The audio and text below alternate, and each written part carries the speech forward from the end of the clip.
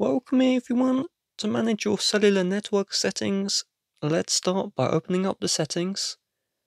And from here, I want you to scroll down and you will either see cellular, cellular network, mobile service, or cellular service. It should have cellular or mobile in it. And I want you to tap on this one. If you want to turn on your mobile data, you have the toggle on off right here. To view your usage, you're going to see mobile data and you can see the current period and the amount of data I have used. You can turn on or off cellular data access for your apps if you're trying to preserve your data. Maybe you're on a set plan. We also have here the mobile data options. Depending on your country, this is where you will turn on or off VoLTE LTE, which is voice calls over LTE. You can also turn on or off the 5G here. And if you want to, you have the low data mode option. And this just reduces the amount of data you're going to be using by preventing background tasks from using your mobile data. And if we go out of here, you have the personal hotspot here. Mobile data must be on for this. So if I go to the personal hotspot, and I turn this one on, as long as you stay on this personal hotspot screen, other devices will see this phone as a Wi-Fi network that they can connect to. If the phone locks or you go out, they will not see the network in the settings. And you can change the password here.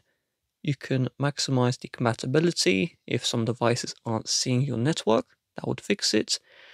And also, one thing to note is that you can't hotspot your Wi-Fi network you're on or something like that, which you can do on Android. You can only hotspot your mobile network, and you can do that via Wi-Fi, Bluetooth, or when connecting to a computer.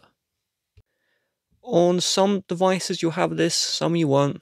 You have these features here, and this is for your carrier, and that's why the settings will be different. So Wi-Fi calling, where if your signal's poor, you can use your Wi-Fi for calls. You have that one on or off.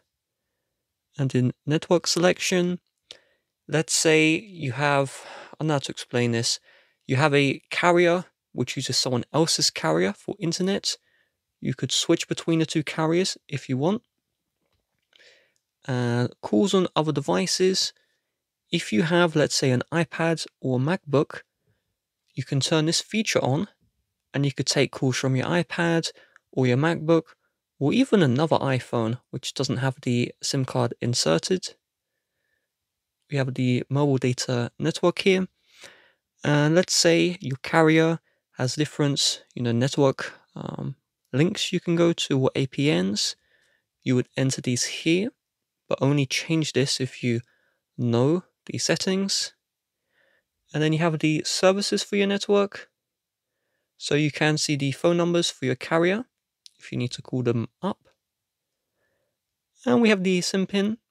So if I go here, every time you restart your phone, if the SIM pin is on, it will ask for that pin.